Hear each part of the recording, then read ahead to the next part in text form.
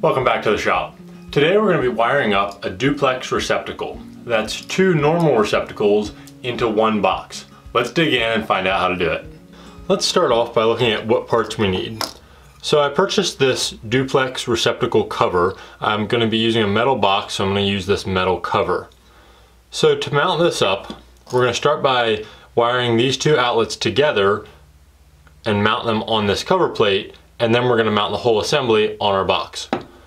We have 4 tabs on the 4 corners of the outlets here that need to be broken off.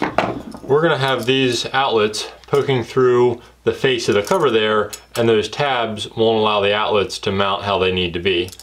So let's go ahead and break those off.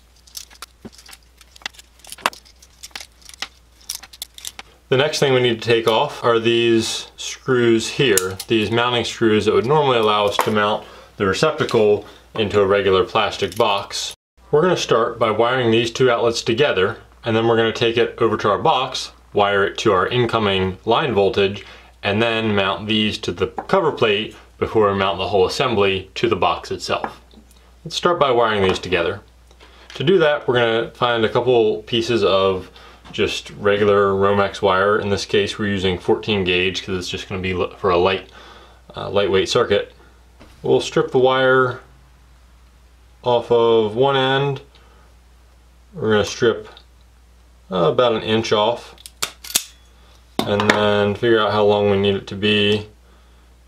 I'm going to say about there, about 4 inches should do. We don't really need much, and any extra is really just going to get in the way. So we have a short piece of wire with the insulation stripped off each end. We're going to bend this around to go on our screw terminal. Now, this is black, so it's going to be for the hot side. In this case, that's represented by our gold wires, rather our gold terminals.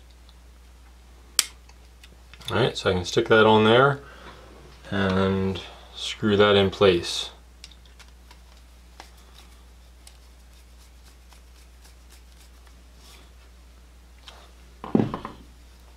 And I can make sure everything's oriented properly.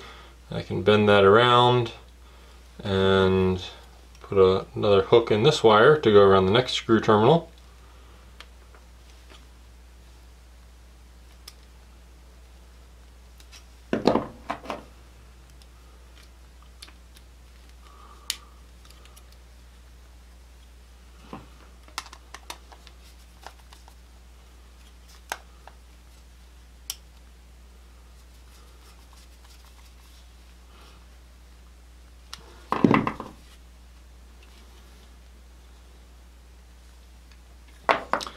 Then we're going to turn to our neutral wire, and again we'll strip about an inch off the end.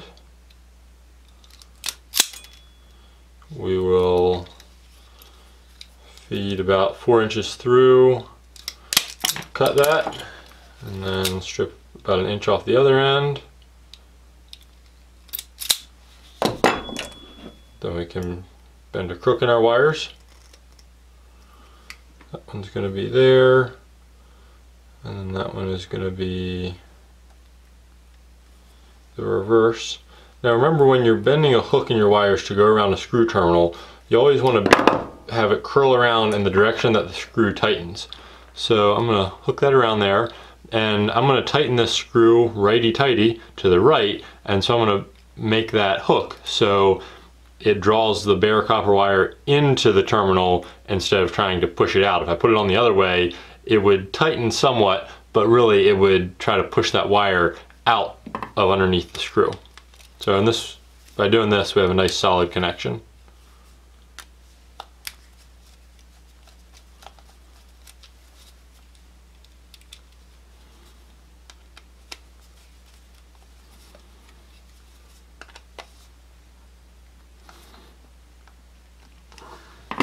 Alrighty.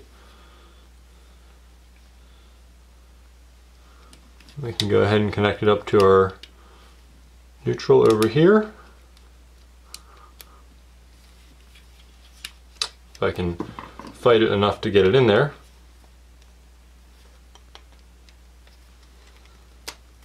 There we go.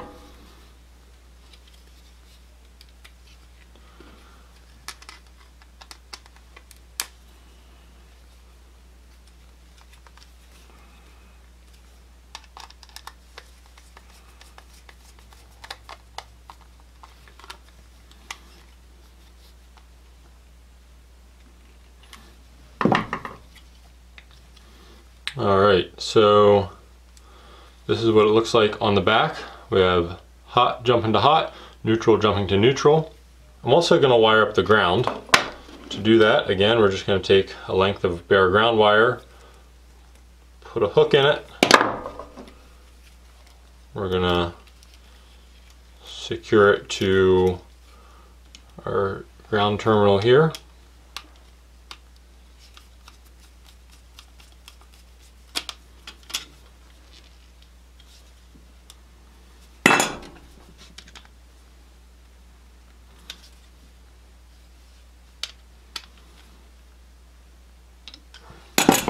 And we're going to jump it over, and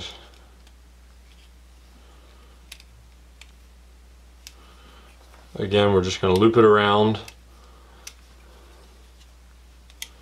and then tighten that down. And on the ground wire you can see I'm leaving the long tail, that way it'll be easy to join in to our ground wire coming in from the feed line. There we go. Let's take this assembly over to our box mounted on the wall and wire in the incoming feed line. I already mounted the box to the wall, and I ran a length of wire coming into the box from another outlet. Let's go ahead and strip this Romex insulation off and expose the conductors inside. I'm going to go ahead and cut these wires just a little bit shorter, just so there's, you know, about 3-4 inches sticking out of the box. I'm going to go ahead and strip the insulation off of both the hot and the neutral wires. Again, we're going to strip off about 1 inch.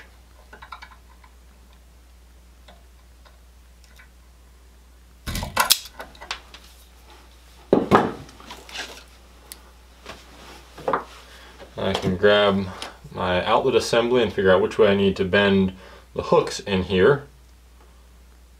This one, the neutral, I'll need to bend down.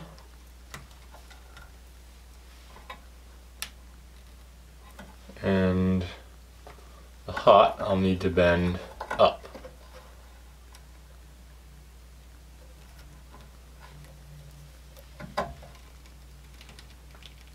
There we go. I'm going to start by joining the grounds together, just to get those out of the way. I'm going to trim that off a little bit shorter, and I'll just bring these two together and twist a wire nut on there. Then I can kind of stuff that to the back of the box. Turn my attention to the hot and the neutral. The neutral will just slip around that screw terminal, and we can tighten that down.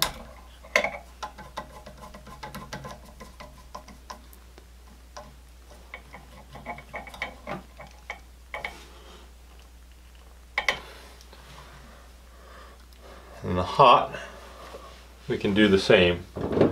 I'll need a pair of needle nose to twist that around and get it exactly in place.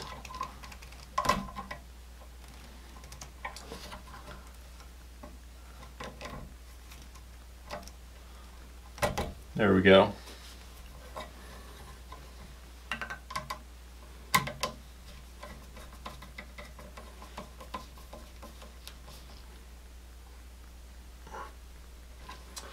Now that everything's wired in place, we can mount the receptacles to the cover plate. The cover plate comes with 4 machine screws and nuts that secure through these tabs into these holes, the 4 you see here. Now we can remove the 2 screws on opposite corners of our metal box and go ahead and use those to secure the whole assembly to the box. It's really that simple. If you enjoyed this short tutorial and want to see more like it, don't forget to hit subscribe and tap the bell to be notified about future videos just like this one. We'll see you next time.